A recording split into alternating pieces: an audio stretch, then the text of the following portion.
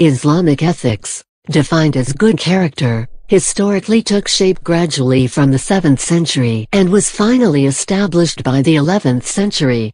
It was eventually shaped as a successful amalgamation of the Quranic teachings, the teachings of the Sunnah of Muhammad, the precedents of Islamic jurists, see Sharia and fiqh, the pre-Islamic Arabian tradition, and non-Arabic elements including Persian and Greek ideas embedded in or integrated with a generally Islamic structure. Although Muhammad's preaching produced a radical change in moral values based on the sanctions of the new religion and the present religion, and fear of God and of the Last Judgment, the tribal practice of Arabs did not completely die out. Later Muslim scholars expanded the religious ethic of the Quran and Hadith in immense detail. The foundational source in the gradual codification of Islamic ethics was the Muslim understanding and interpretations of the Quran and practices of Muhammad. Its meaning has always been in context of active submission to God, Arabic, Allah, performed by the community in unison. The motive force in Islamic ethics is the notion that every human being is called to command the good and forbid the evil in all spheres of life. Muslims understand the role of Muhammad as attempting to facilitate this submission. Another key factor in the field of Islamic ethics is a belief that mankind has been granted the faculty to discern God's will and to abide by it. This faculty most crucially involves reflecting over the meaning of existence. Therefore, regardless of their environment, humans are believed to have a moral responsibility to submit to God's will and to follow Islam as demonstrated in the Quran. This natural inclination is, according to the Quran, subverted by mankind's focus on material success. Such focus first presents itself as a need for basic survival or security, but then tends to manifest into a desire to become distinguished amongst one's peers.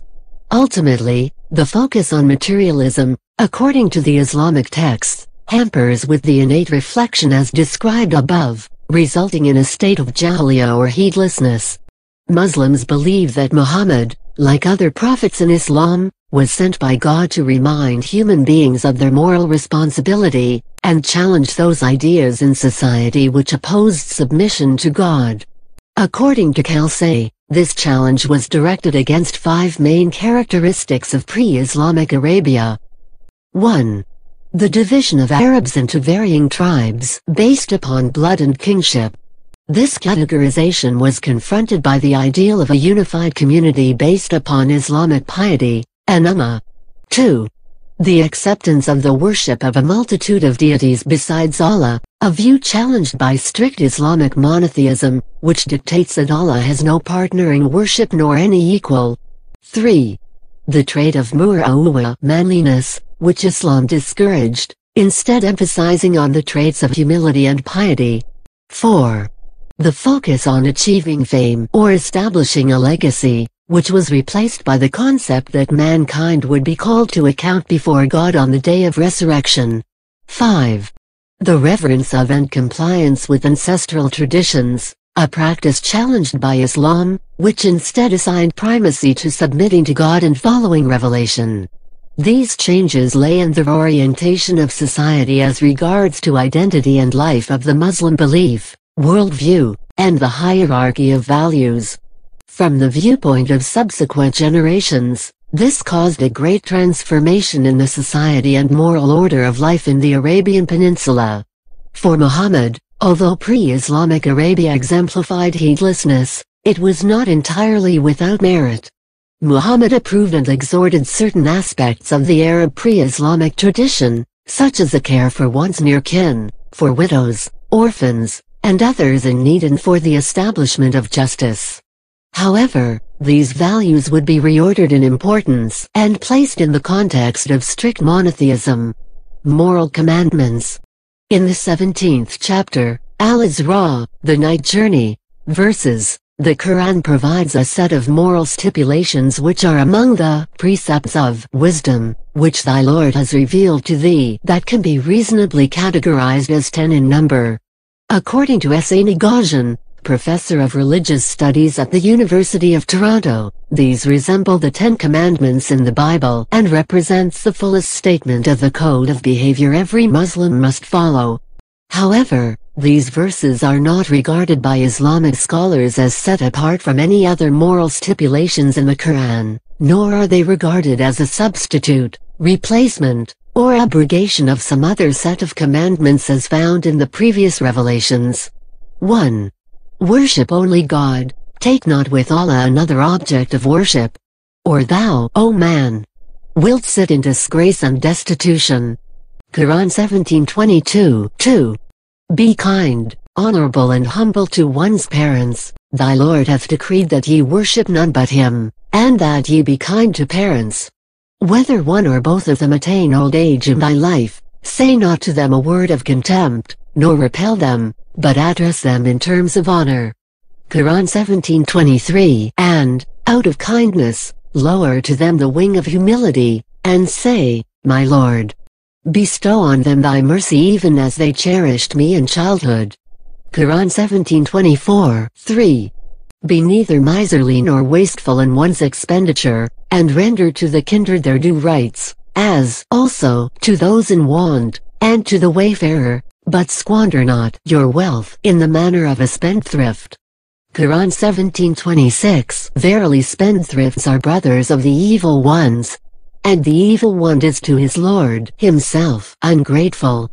Quran 17:27. And even if thou hast to turn away from them in pursuit of the mercy from thy Lord which thou dost expect, yet speak to them a word of easy kindness.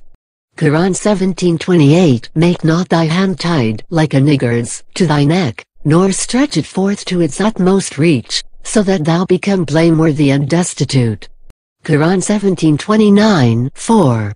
Do not engage in mercy killings for fear of starvation, kill not your children for fear of want, we shall provide sustenance for them as well as for you. Verily the killing of them is a great sin. Quran 17:31. 5. Do not commit adultery, nor come nigh to adultery, for it is a shameful deed and an evil, opening the road to other evils. Quran 17:32. 6. Do not kill unjustly, nor take life, which Allah has made sacred, except for a just cause.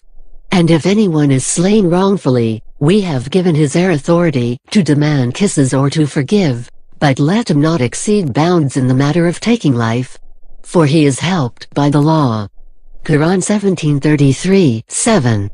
Care for orphan children, come not nigh to the orphan's property except to improve it, until he attains the age of full strength.